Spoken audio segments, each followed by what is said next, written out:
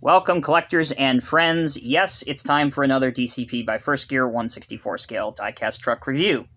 Today we're going to be taking a look at the brand new Kenworth W900L day cab with Mississippi LPG tandem axle tanker trailer in the colors of Davenport Energy.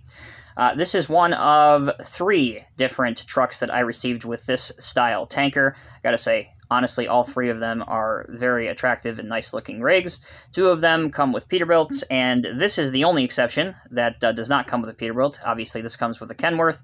So, with all that being said, let's take a quick look at the box and then begin the unboxing process. If you are new and you have maybe never seen a DCP by First Gear box, this is the style of packaging it comes in, which I always like to call the clear window style package because it has a clear window that you can see the model in it. DCP by First Gear at the bottom, 1/64 scale. These are adult collector items, not intended for anyone under the minimum age of at least 14. These are not toys. Again, these are not toys, despite all the people that leave me comments about wanting to buy these for their children. These are not toys. 1/64 scale diecast replica, DCP by First Gear. And on the back of the box, we have Open Road sold separately, built on tradition, powered by precision, DCP by First Gear. And last, underneath the box, we have DCP by First Gear.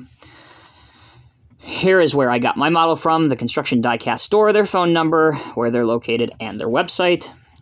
Over here, you can see the item number for the Davenport Energy version of this model is 60-1135.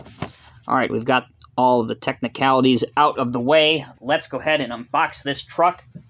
I will tell you that at the time that I am reviewing this video, if you are interested in purchasing this specific version of the model, they are currently available on the Construction Diecast store's website, and they retail for just shy of $93 US. The model is held in 2 plastic pull-apart formers. There are 4 tapes that you have to cut. I've already done that to save us a little bit of time. Lift the top piece of the plastic former off. Here is our look at the trailer. Here is the Kenworth. And last, but certainly not least, they have provided us, right here, an extra set of mirrors, should you need those, or perhaps you misplaced the ones that come on the model. All right, when we come back, we'll take a closer look at the details and decals on both of these trucks. All right, beginning with the dimensions for this model. It weighs just over 2 pounds, width 4 inches, height 4 inches, and depth 15 inches with the trailer connected to the truck. Starting out with the Kenworth the Kenworth W900L day cab, you can see that it has the Davenport Energy logo on the door, the Kenworth logo on the hood. We bring it a little bit closer to us so you might be able to see those decals just a little bit better. Sometimes on a white truck, the decals don't necessarily come across too well on camera, but we will do the very best that we can. Here are your lines on the back, and if you are wondering, the lines on these DCP trucks, they are just there for show. They are not intended to hook into the trailer. I guess maybe if you really, really wanted to, you can undo these, extend them out, and glue them into the trailer, but unlike Sword 1/50th scale trucks, for example, they are not meant to hook into the trailer. There are some more details on the back portion of the cab, such as lights. You can see the bolt detailing on the back of the day cab. Here is your 5th wheel, which does move. As for your regular wheels, chrome is always nice to see on trucks, in my opinion. You can never have too much chrome. Well, yes, you can. But chrome is used appropriately on here, and it certainly doesn't oversaturate the truck. There is also diamond-plated texturing up on top of the chassis of the vehicle. Moving to the front, here's the front of the Kenworth W900L. Here's the chrome grille, the KW badge, bumper, your lights, your mirrors. The mirrors themselves have a little bit of a silver reflective surface on it. I would not call it a mirror finish. You're not going to be able to brush your teeth in those mirrors, unfortunately. And your mud flaps on the back, once again, do have your Davenport Energy on them as well. Taking a look underneath the chassis of the truck, for those that are interested, there's what the chassis looks like. That is the tractor. let's check out the trailer. So here is your LPG tandem axle tanker trailer. I don't know why that's so difficult for me to get out. Tandem axle tanker trailer. Good Lord. Anyway, here it is. And again, the use of decals, perfect. They look very sharp against the predominantly white background of the truck. Davenport Energy, their logo, delivering energy for you. There is a warning placard which reads 1075, so you can tell what is inside this trailer if you didn't already know. Here's your DOT striping all along it. Obviously chrome on the trailer as well. At the back, you have propane, which is what 1075 is, in case you didn't know that here in the States.